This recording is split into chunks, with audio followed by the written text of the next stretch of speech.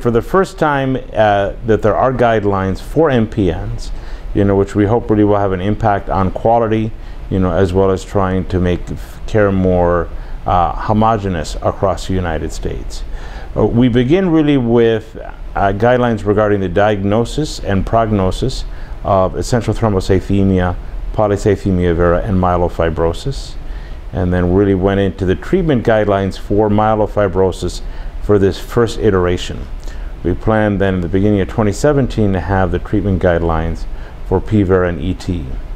Fundamental to the guidelines are, one, really trying to describe with primarily one FDA-approved therapy of ruxolitinib, really what is the role of ruxolitinib for patients with myelofibrosis.